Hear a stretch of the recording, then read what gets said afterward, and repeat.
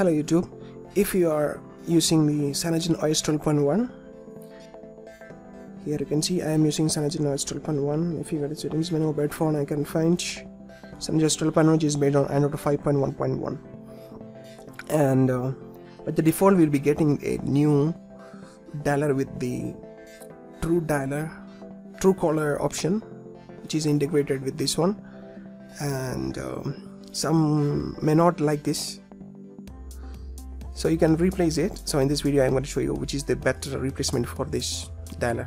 First of all, if you want to take care about your privacy, you can always go to settings menu and then turn off these true caller options from here, so your numbers will not be shared with anyone. You can do that first. And in my opinion, the best phone dialer available out there is the True Dialer. So you can search for True Dialer in Play Store.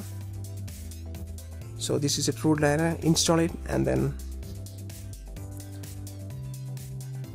replace it with the current phone application. So here's a True Dialer. I am dragging and dropping it here in the home screen again, and then here you can see this is the True Dialer.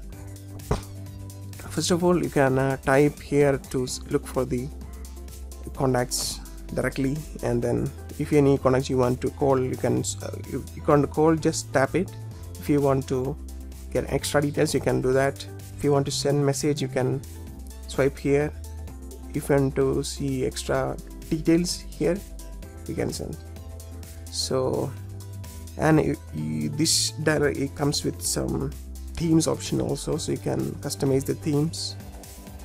So as far as I'm concerned, this dialer is very fast, and with the tap of a button it will come up, and then it is easy to navigate between contacts and everything. So this turns to be my favorite dialer, so I suggesting you to try this one. And it also have a feature like if you're typing a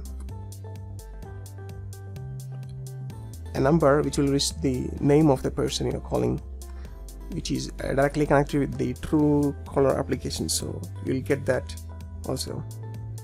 So that's it guys, just try and let me know your comments below. Thanks for watching. Please subscribe for more.